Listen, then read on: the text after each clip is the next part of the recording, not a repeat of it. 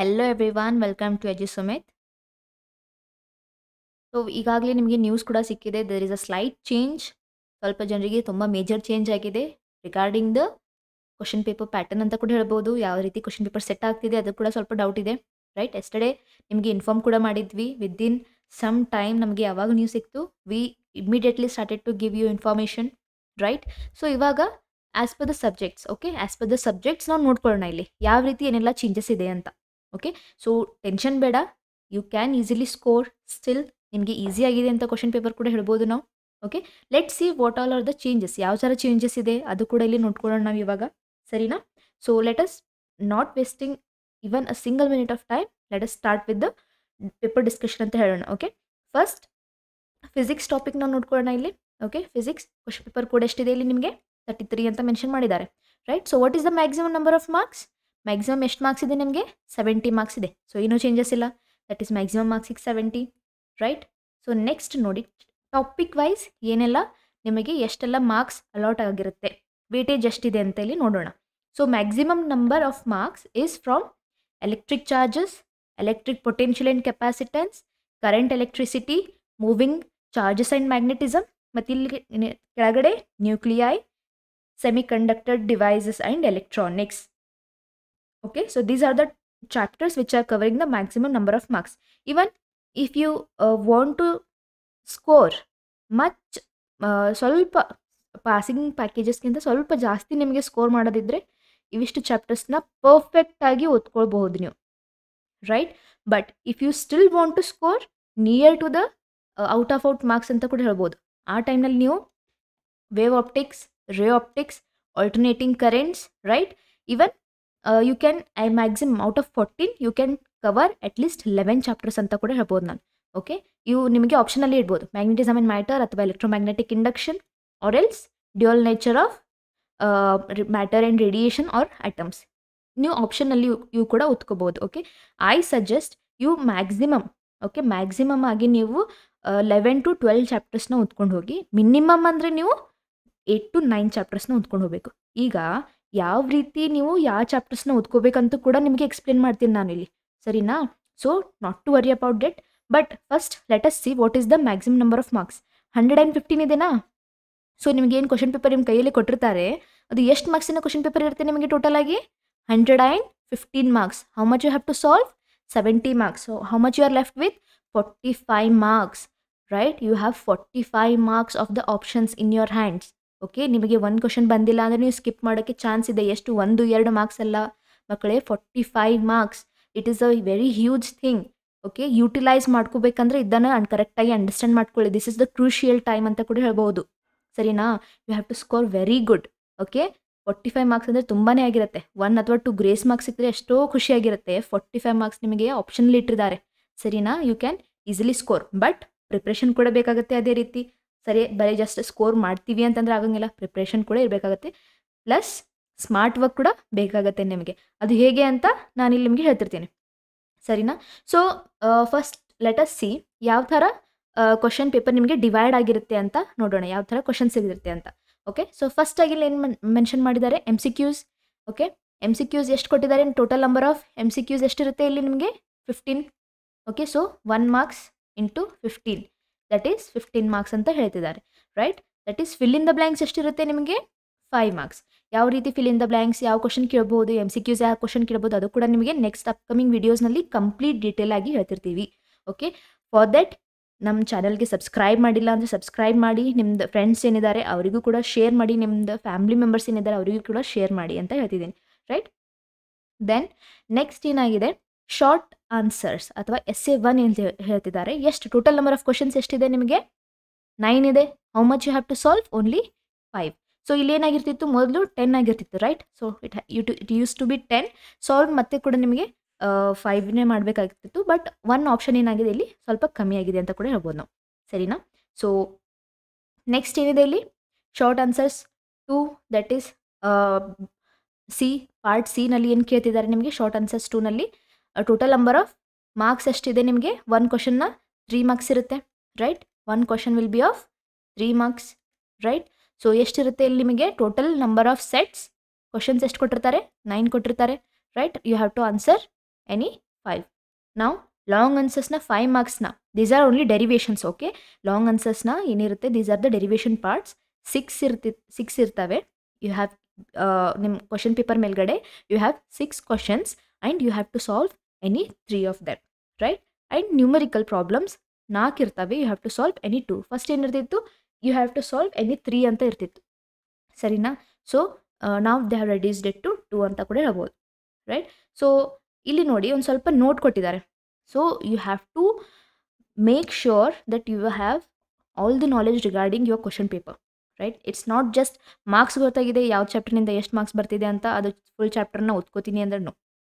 You have to make your self prepared for the self study with a very smart way, in a very smart way ಅಂತ ಕೂಡ ಹೇಳ್ತಿದ್ದೀನಿ ನಾವು. Okay, so ಇಲ್ಲಿ ನೋಡಿ questions in the first main MCQs ಮೇಲ್ಗಡೆ should be based on knowledge ಅಂತ ಹೇಳ್ತಿದ್ದಾರೆ. Only on the knowledge base ಇರಬೇಕು and should not involve numerical calculations.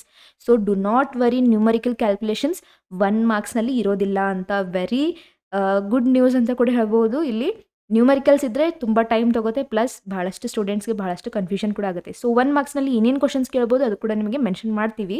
Okay, for that ನೀವು ಅಪ್ಕಮಿಂಗ್ ವೀಡಿಯೋಸ್ನ ಟಚ್ನಲ್ಲಿ ಇರಿ ಅಂತ ಹೇಳ್ತಿದ್ದೀನಿ ನಮಗೆ. Okay, so next is fill in the ಬ್ಲ್ಯಾಂಕ್ಸ್ನಲ್ಲಿ ಯಾವ ಥರ ಕ್ವಶನ್ ಕೇಳ್ಬೋದು. ಇದು second part of the MCQs ಅಂತ ಕೂಡ ಹೇಳ್ಬೋದು.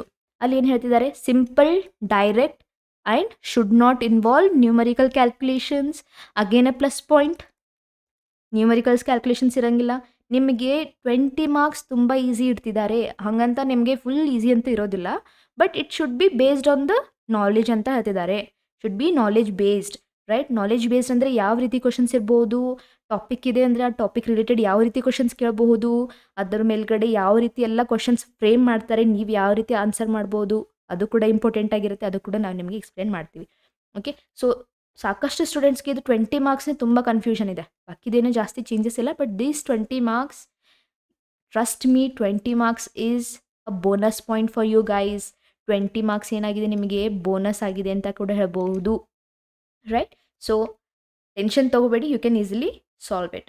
ನೆಕ್ಸ್ಟ್ ನಿಮಗೆ ಇಂಪಾರ್ಟೆಂಟ್ ಆಗಿರೋದು ಜನರಲ್ ಇನ್ಸ್ಟ್ರಕ್ಷನ್ಸ್. ನೋಡಿ ಏನು ಹೇಳ್ತಿದ್ದಾರೆ, ಬ್ಲೂ ಪ್ರಿಂಟ್ ಯಾವ ರೀತಿ ಆಗಿರಬೇಕು ಅಂದರೆ it should be helpful for the future examinations. Future examinations ಅಂದರೆ ಯಾವ ಎಕ್ಸಾಮಿನೇಷನ್ಸ್ ಇರುತ್ತೆ ನಿಮ್ಮದೇ, CET ಇರ್ಬೋದು, JEE ಇರ್ಬೋದು, ನೀಟ್ ಇರ್ಬೋದು.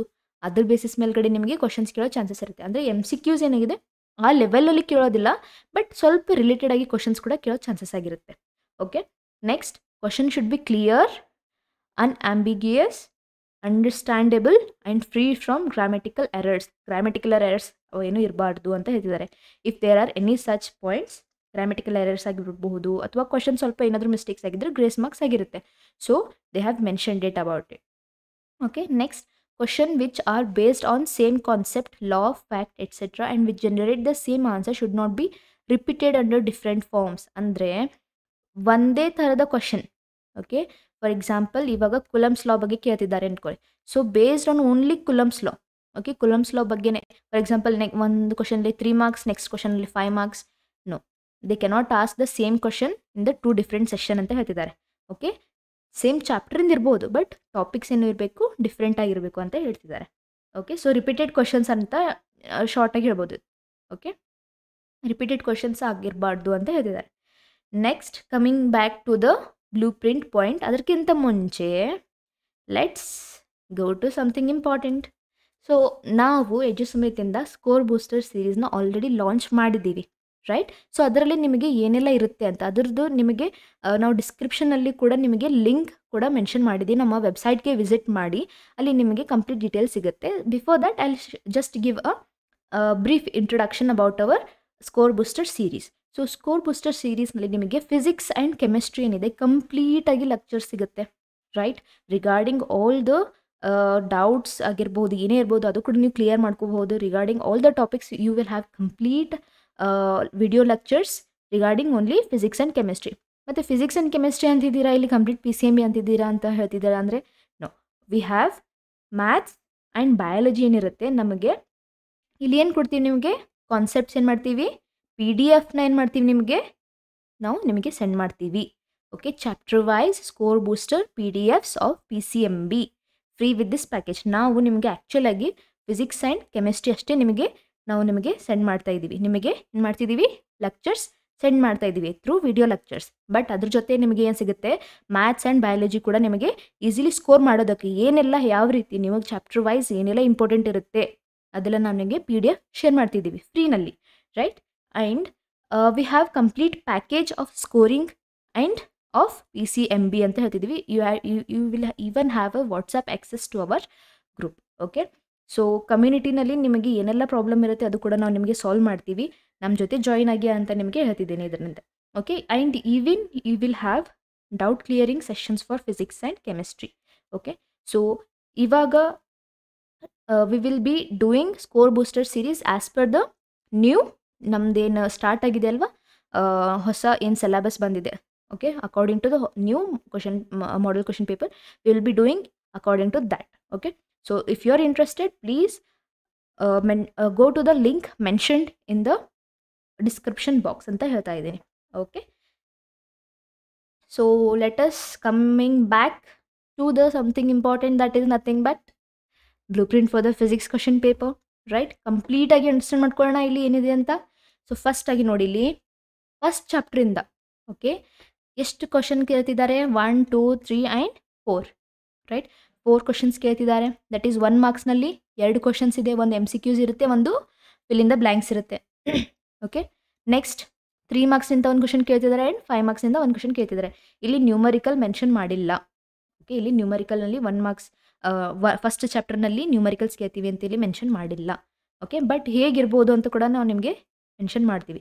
ಓಕೆ, ನೆಕ್ಸ್ಟ್ ಸೆಕೆಂಡ್ ಚಾಪ್ಟರಿಂದ ನೋಡಿ, ಟೋಟಲ್ 9 ಮಾರ್ಕ್ಸ್ ಅಲಾಟ್ ಆಗಿದೆ, ರೈಟ್. ಇಲ್ಲಿ ನೋಡಿ 1 ಮಾರ್ಕ್ಸ್ MCQs ಇರುತ್ತೆ, 2 ಕ್ವಶನ್ಸ್ ಏನಾಗಿರುತ್ತೆ MCQsನಲ್ಲಿ ಬರುತ್ತೆ. This is 1 and 2.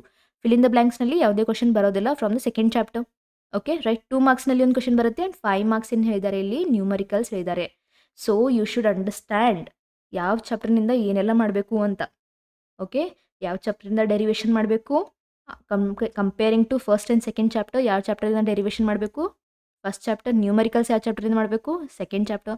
But in the worst cases if ಏನಾದರೂ ಸ್ವಲ್ಪ ಇಂಟರ್ಚೇಂಜಿಂಗ್ ಆಗಿದ್ದರೂ ಕೂಡ ಏನು ವರಿ ಇಲ್ಲ, because this time they have clearly mentioned about the blue print.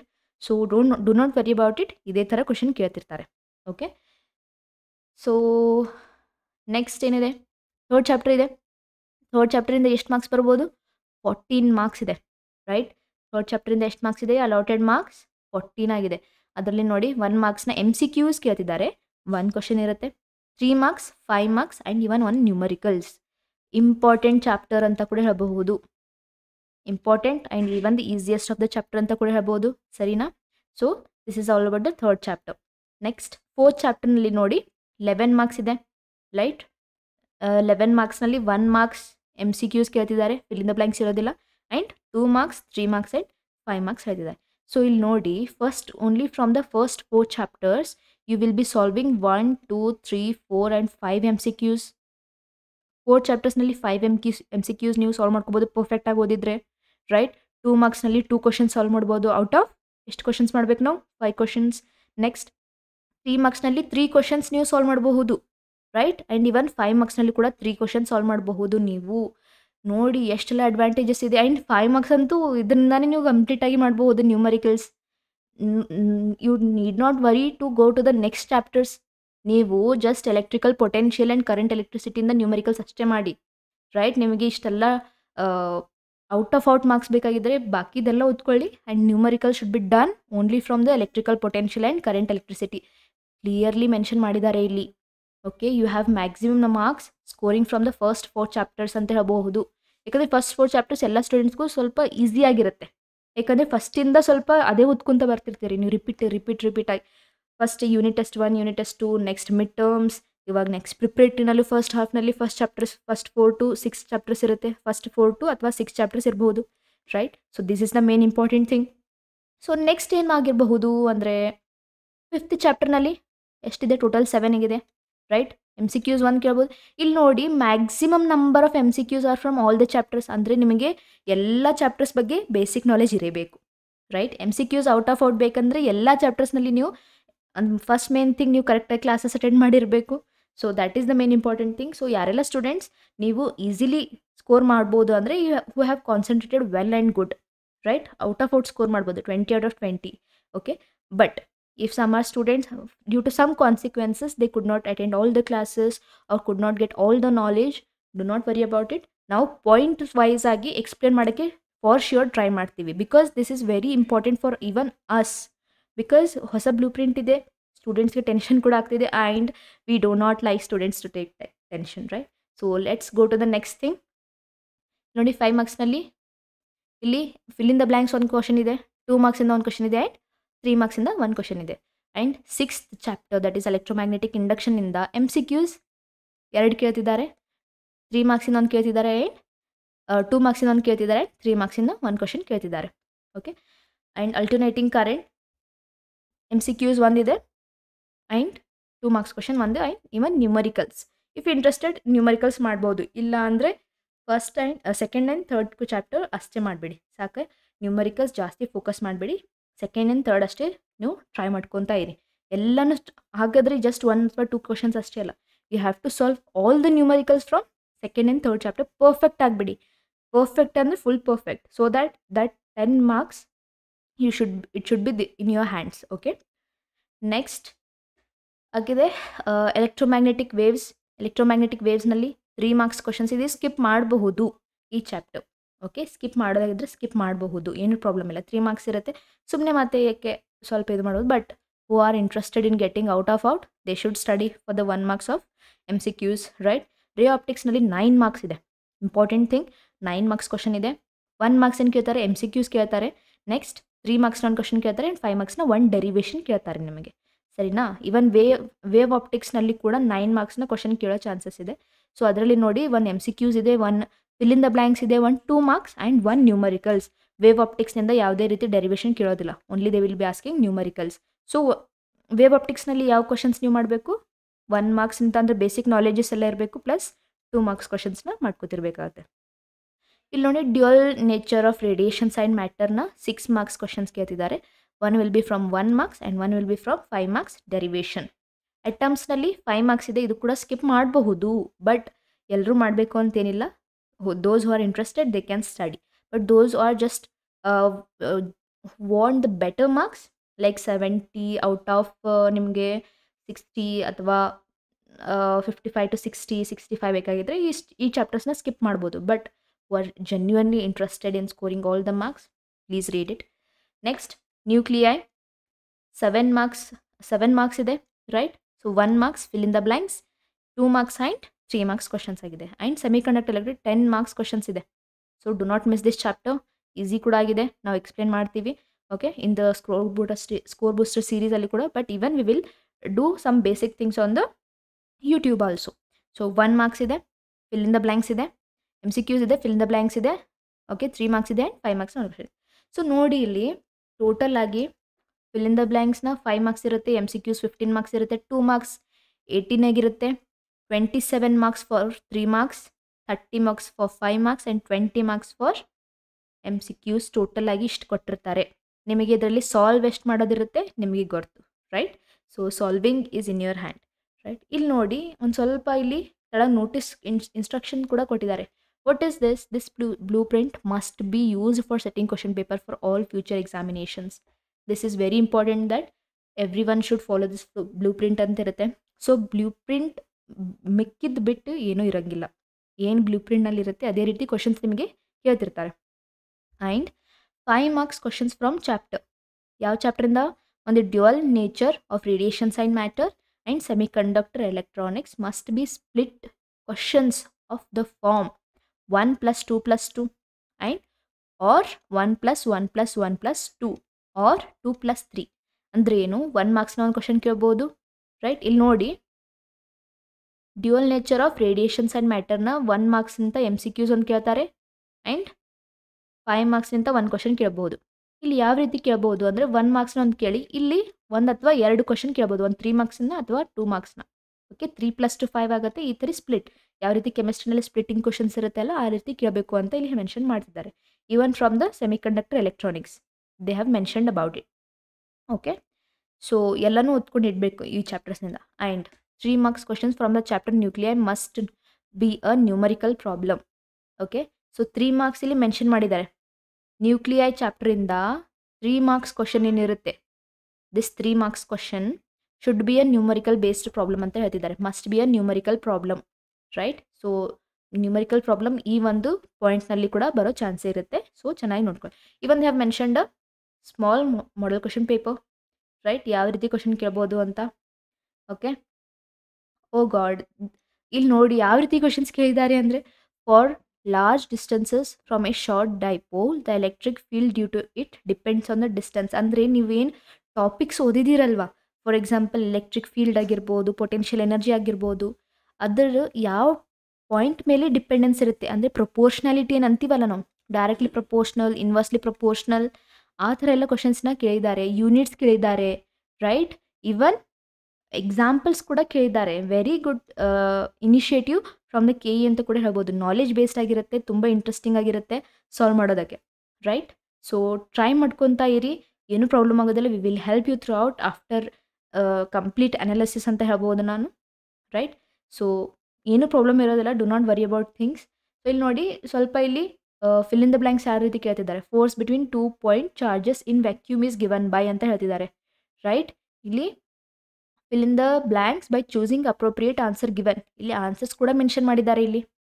So 20 marks ಏನಿದೆ ನಿಮಗೆ, 20 ಮಾರ್ಕ್ಸ್ ಆನ್ಸರ್ಸ್ ಆಲ್ರೆಡಿ ಮೆನ್ಷನ್ಡ್ ಇದೆ ನಿಮಗೆ, ರೈಟ್?